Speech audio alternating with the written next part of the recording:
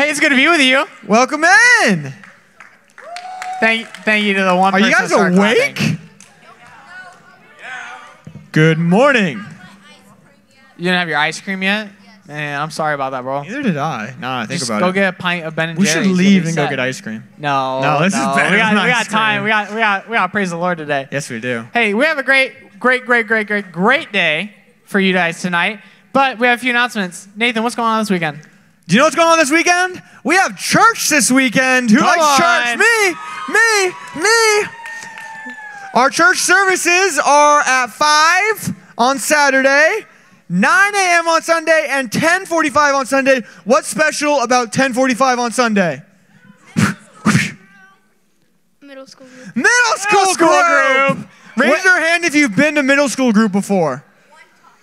Like all of you should be raising your hand because it's the most fun Nathan, ever. where is it at? It is in the summit room upstairs over that way. Over yonder? Over yonder, you'll find it. Okay. Nice. Just wander till you find it. You'll figure it out. There might be a ask sign. somebody, they'll show you where it is. It's upstairs. If you haven't been before, we'll help you get there. It's super fun. We play games, talk about Jesus and stuff. It's great. It's a good time. It's a really good time, actually. It's a really good time. Yeah. We'll think about it, Charlie. Hey, we also want to make you guys aware of something, okay?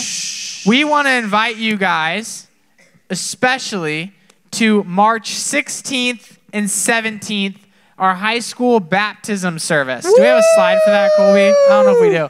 But it is going to be March 16th and 17th where our high school students, so far 11 of them are signed up. More will be signing up. Of course. But they will be coming and being baptized before everybody at Good Shepherd. So it's going to be a good time. We're encouraging all students, middle school and high school students, to come to each service. I know it might sound like a task. It might sound like a lot. But it's actually going to be really fun, okay? Being there on Saturday, the 16th at 5, and then Sunday at 9 a.m. and 10:45, there will be high school students who are baptized at each and every service.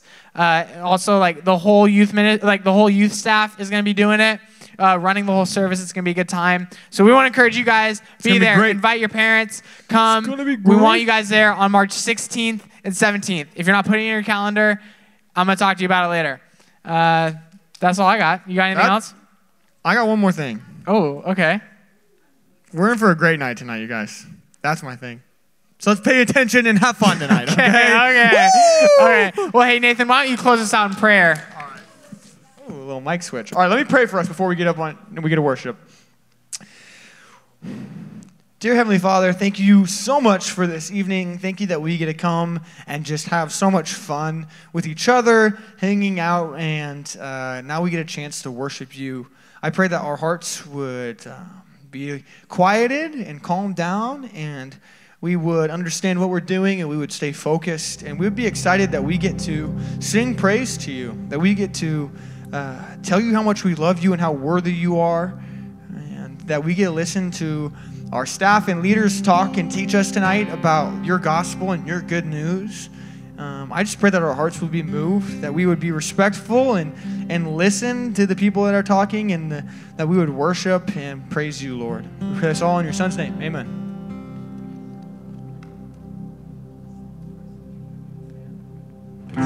Please stand.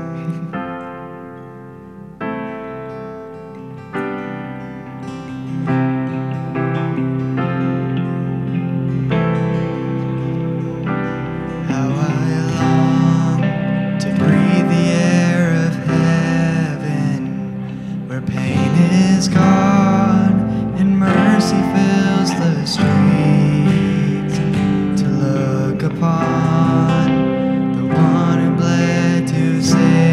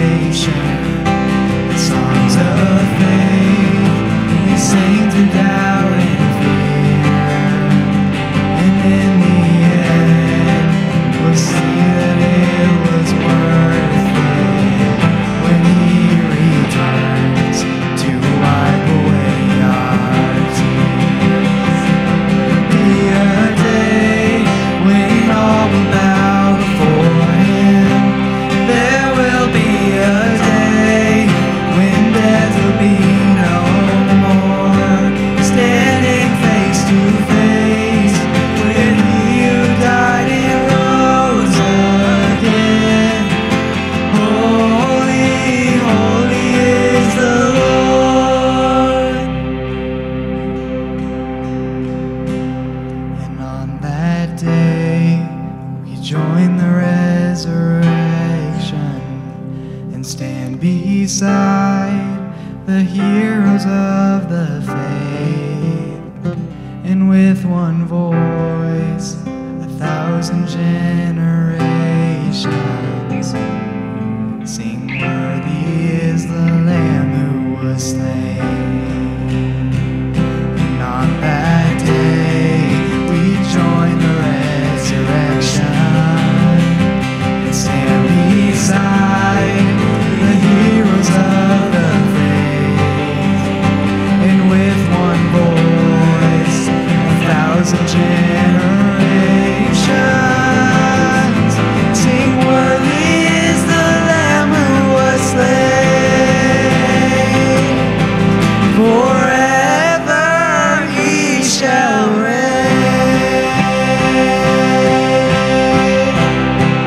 So let it be today.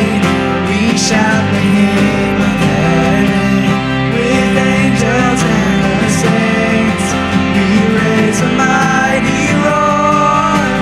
Glory to our God, who gave us light beyond the grave. Holy, holy is the Lord. So let it be today. We shout the hymn of heaven with angels and the saints. We raise a mighty roar. Glory to our God, who gave us light beyond the grave. Holy, holy is the Lord. Holy, holy is the Lord. Holy, holy is the Lord.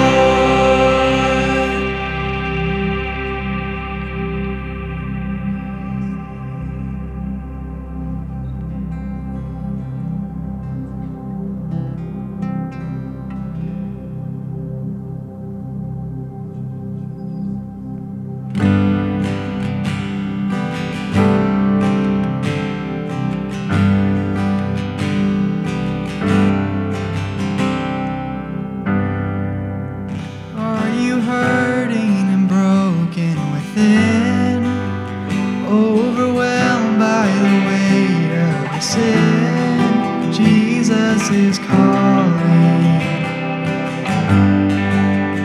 Have you come to the end of yourself?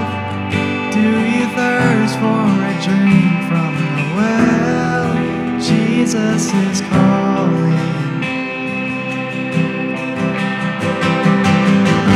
Oh, come to the altar. The Father's arms are open wide. Forgiveness was bought with the precious blood of Jesus Christ.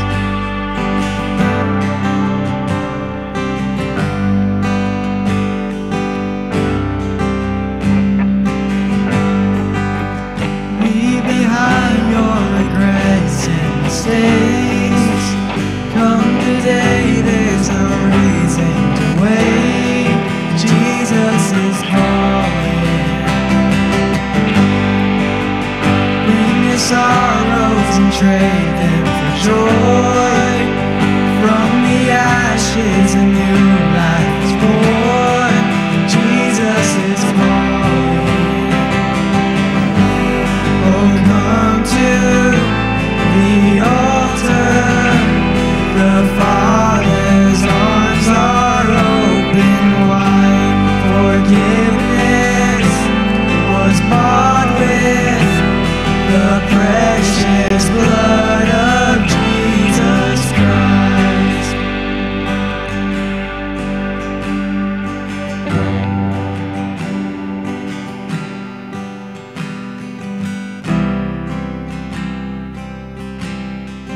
Oh, what a Savior! Isn't He wonderful? Sing hallelujah. Christ is risen. Bow down before him, for he is Lord of all. Sing hallelujah, Christ is risen. Oh, what a Savior, isn't he wonderful? Sing hallelujah, Christ is risen. Bow down before him, for he is Lord of all. Sing hallelujah, Christ is risen.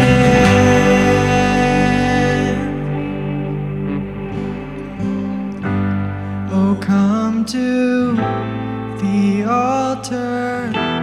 The Father's arms are open wide. Forgiveness was bought with the precious blood of Jesus Christ. Oh, come to the altar.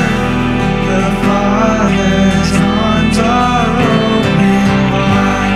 Forgiveness was bought with the precious blood of Jesus Christ.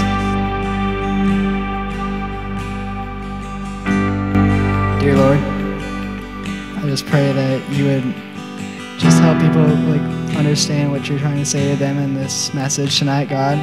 I just pray that we'll all have a good week and just that you'll just be with us through any hard time or good time that we're going through. I just pray that you'll be with us. Amen.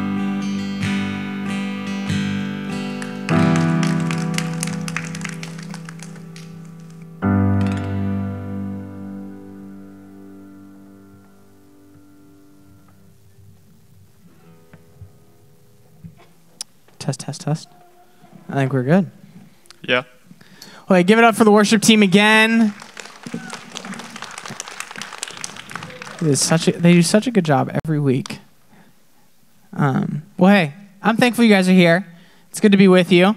If you guys are looking at this and you're like, this is a little different. Why is this dude with a beanie up here? This is Aiden. He's one of our middle school leaders. He's going to be helping me out today. He's going to be sharing. We're both going to be sharing. Opening up this series that's called Come Follow Me. Come Follow Me is out of this idea of Mark 4, where Jesus is, he's going out and he's finding his first disciples. He's finding the first few people that are going to be part of his 12, that are going to go out and share the good news with people, go out and help him in reaching lost people. And when he goes and he finds these two people, he comes up to them and they're fishing. And he's talking to them, having a conversation with them. Ultimately, what he says to them is, come follow me, and I will make you fishers of men. Come follow me, leave the stuff that you have behind, give your life to this movement, to give your life to the Lord, and I will make you a fisher of man. I will make you a helper to reach people for God's glory and for his kingdom. And so tonight, what we're going to be starting with is one of the basics of this series, one of the basics of what it means to come and follow Jesus, and that is the gospel. The gospel is the key, the central thing, the central focus of what we as Christians believe in order to come and follow Christ. Now, the gospel is the story of God's constant and consistent love of us. It's of his pursuit of us. Regardless of what we've done or said, God is pursuing us. He's running after us. And so the gospel, it's this love story. It's how he made a way for us to have a relationship with him and to repair what man had broken. And what the gospel will do is it's going to impact our lives now and for eternity.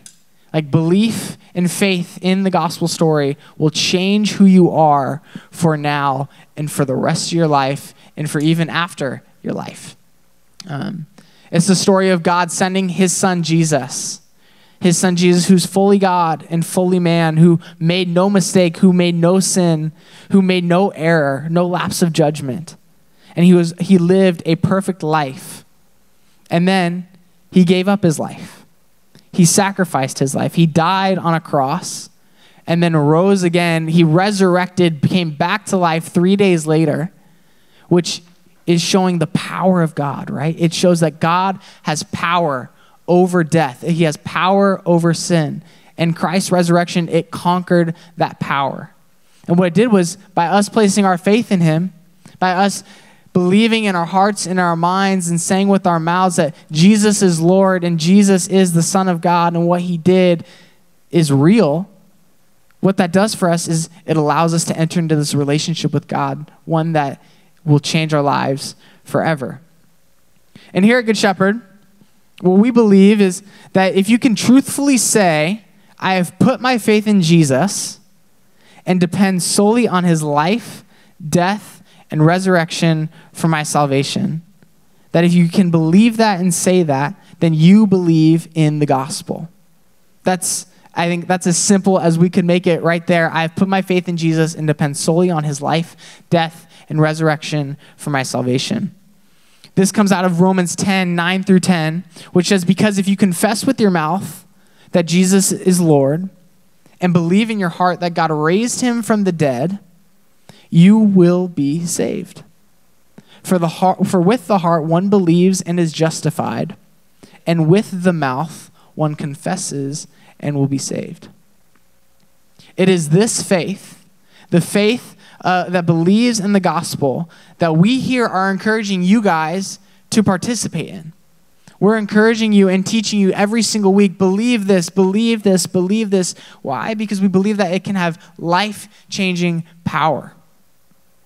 Our goal is that one day each of you would be able to believe and say that you believe in Jesus and depend solely on him, on his life, his death, and resurrection for your salvation.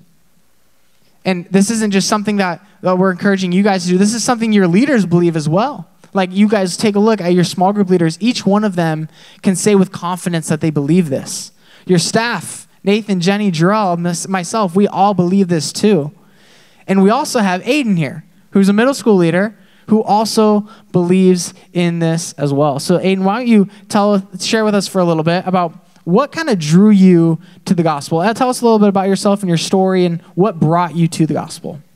So first of all, I did not grow up in a Christian household. My family kind of believes in Jesus. We're getting there. I've been talking to them a lot. But I came to know the Lord through my friend Sam, who invited me to youth group. And that's what really drew me in. I went to a youth group in middle school, but I wasn't really living out what the Bible was telling me to do.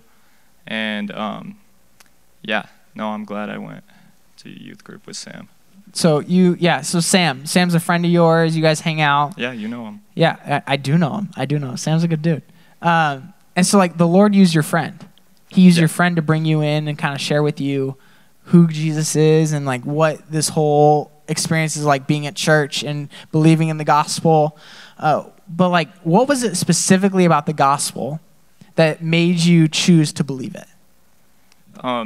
I grew up in a rough, abusive household situation, and I was really lost in the world with everything and all these temptations. And like I said, my friend invited me to youth group. I heard the gospel and the miracles of Jesus. I heard about God and his plans for you. Even when you don't feel like he has any plans for you, he does. At first, I took those messages in, and I was like, oh, I guess that's cool. And I chose to believe it, but not live out anything he was telling me to do. Back in freshman year, before I even knew my friend Sam, who invited me, I managed to get out of my dangerous household situation, and I got out safely. Like it's still like a weird situation, but I didn't get hurt. And I got to go live with my mom, who shows me love like Jesus would. After going to church for a while, I began to see this as a miracle to me, because if I stayed living with my dad, I have no idea what would end up happening. I wouldn't have switched schools and been invited to youth group by my friend. I would have stayed living in constant sin. I wouldn't have realized there was a Savior, and my life would serve no purpose. But now I'm here, and I'm living for God, and I'm loving it. Not to say there aren't storms I'm still dealing with, but God's got me. That's good. That's good. Yeah, right. Like, I mean, when you give your life to the Lord, like, I think what some people can misinterpret when, especially, like, we're up here sharing with you, like, why you should give your life to Jesus. And it's not just us, it's other people as well. And we're like, oh, like, life is so much better. Like, it's just changed for the good. And that's true. Like, we're not out here to give you false advertisement. Like, the Lord changes our lives, and it's for the best. Like, God's plan is always good. But if you notice, like, I mean, Aiden, you mentioned this, but like, even when you give your life to the Lord, and we just came out of a series talking about this, but like, there's still storms that come your way. There's still things that will hit you about life, and what gets you through oftentimes is your faith in Jesus. What you can like see is how God's faithfulness will shine through. But Aiden, like, you shared, can you just like dive in a little bit deeper onto like what storms or how you've seen the Lord rescue you in the middle of a storm? Yeah. Last school year, I dealt with drama in my youth group I was going to at the time. Not Good Shepherd, to be clear. The group has had a major divide since, and it's really sad to see how things escalated and ended up. I was confused as to why they called themselves Christians, but showed me really immense anger and absolutely no love. Seeing this as the group that in the previous years wanted to bring me to Jesus when I didn't know him, I didn't understand why they were behaving this way. God used my friends Hayden and Luke to help me, though. They told me just because these people misrepresented Jesus doesn't mean that's how Jesus acts to me.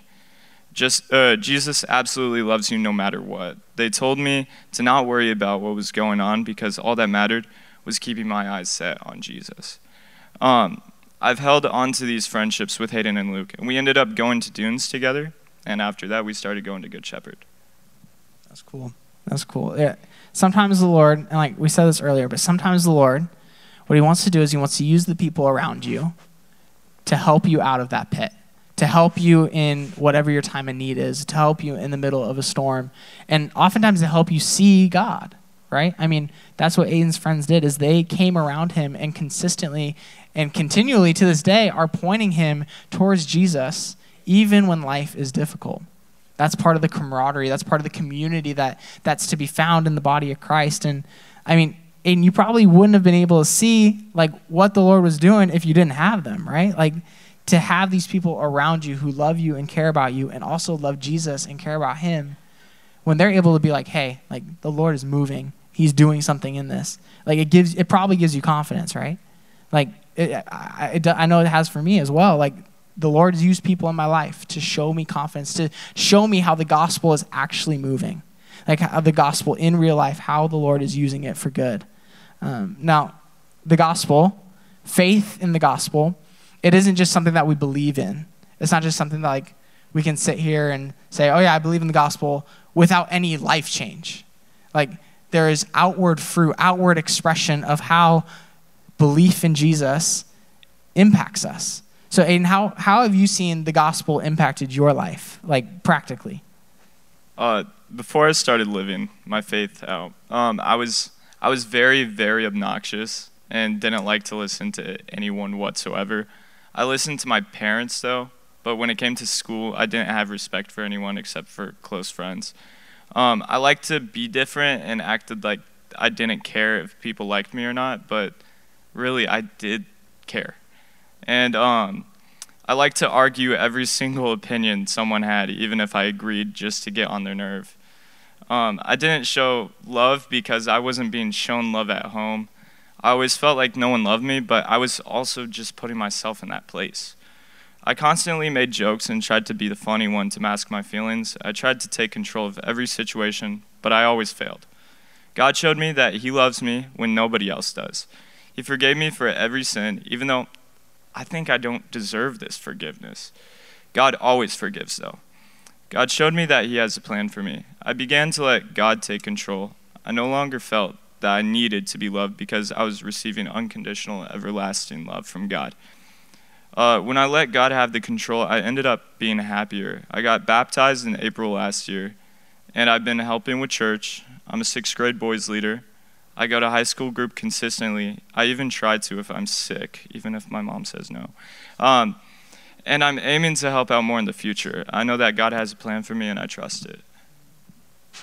Yeah, but see, what the Lord wants is the Lord wants to use the gospel to change your life. Like, I mean, you just heard Aiden. Like, the gospel has drastically changed the way you live, who you are, like your character. It's impacted the people you surround yourself with. Like, the gospel has changed you. And again, like, if you were to ask your leaders the same question, like, how has the gospel changed your life? I'm sure they would share with you, man, like, the gospel has changed everything. Like, it's not just a change of thought, or it's a change of one simple action or habit that you have. No, what the gospel is after is life change. From broken and lost in need of a savior to found and loved and have found a savior. Like, that is what the Lord wants to do in and through you, through faith in the gospel, through faith in Jesus. This is what we call sanctification. It's the process of us becoming more and more like Jesus, us learning about Jesus, his life, how he lived, who he was, how, like, what he believed, and taking that and seeing, like, reflecting our own lives to that and being like, okay, in what ways am I like Christ? In what ways am I not? How can I strive to be more and more like him? That sanctification piece, it's something that never ends. I mean, you could ask our elders of our church, hey, are you fully sanctified? If one of them says yes, they're lying. No one is fully sanctified because we're all in this process of becoming more and more like Jesus. It's never you've arrived or you've gotten there or you've accomplished it. It is, I'm always working. I'm always a work in progress. And there's beauty in that. There's beauty in that because you as a 6th or 7th or 8th grade student are in the same sanctification process as a 70, 80, or 90-year-old believer in Christ. And what we are called to do is we're supposed to be in this pursuit of being Christ-like together as a community. Like, that's why you guys come here on Tuesday nights, is that you guys can come together as the body and encourage one another to become more and more like Christ. To sometimes, and it's uncomfortable, I'm sure you've experienced this, but like to call out when you see someone falling short. Like, your friend is just not pulling their weight in the Christ-like department, and you're just like, hey, like, I see this in you. Like, I want to encourage you to, like, to be better. To like, whether it's like a lack of faith in an area or it's lack of an action in another, to call them up and call them out. Or like to encourage, to be like, hey, like, let's do this together. Like, as the body of Christ, that's how the gospel moves in us through community, is through encouraging and bettering one another. Through like iron sharpens iron as one man sharpens another. 2 Corinthians 3:18, it says, and we all with unveiled face, beholding the glory of the Lord, are being transformed into the same image from one degree of glory to another. For this comes from the Lord, who is the Spirit. What Paul is saying here is that when we place our faith in Jesus, our eyes, they've been opened. Like, we're able to actually see who Jesus is and what he has done. And what that realization will do is it will begin to transform the way we live our lives day in and day out. Whether that be little habits that we put away or long-standing temptations that we begin to say no to, faith in the gospel should leave a lasting impression on how we live our lives and how we live out the gospel. In closing, Aiden, can you share just for a moment, how do you live out your faith in the gospel? I aim to read my Bible every day, but I don't always. It's like, it's okay. Just aim to read it every day. I aim to invite 3 people to youth group a week. I do feel fear of people saying no and not liking me, but I also think about wanting to see everyone around me in heaven, and that overpowers that fear. I bring my Bible to school, and even just that, people will see it and be like, oh, like, you got a Bible? I'm like, yeah, you want to talk about it? And most people do. I haven't heard a person say no. I post Bible passages and encouragements on my Instagram because I know it's important to share about Jesus, especially when social media is just targeted to be all about your image and making yourself look good. So you can turn that into positive. I know a good amount of people will choose to ignore the things I do, but these are just small things we can do to represent Christ. And what if there's that chance that you end up helping someone out of darkness and bring them to the light of God? Like, that would be amazing. That's good. In closing, the gospel has incredible power. Like, it has the power to change your life. And what we talk to you guys about week in, week out is to believe in this gospel and place your faith in it because it's true. Like, it is God, how he pursued and loves you so much that he gave his one and only son, that whoever believes in him shall not perish but have everlasting life. Like, the Lord loves you so much, he allowed his one and only son to die. Like, that is sacrifice. That is payment. That's payment that we don't deserve, but yet God freely gives because he loves you and wants you. He wants your heart and he wants your life. Aiden, will you close? And then you guys are going to break out into small groups and talk a little bit more about the gospel, how it's impacted your life, and maybe even the people around you. But you can close in prayer, and then you guys go to small group. Dear Lord, I just want to pray for everybody in this room and that they got something out of the message and will learn something through it. And I just want to pray for small group time and that everybody has a good time discussing. And in Jesus' name, amen.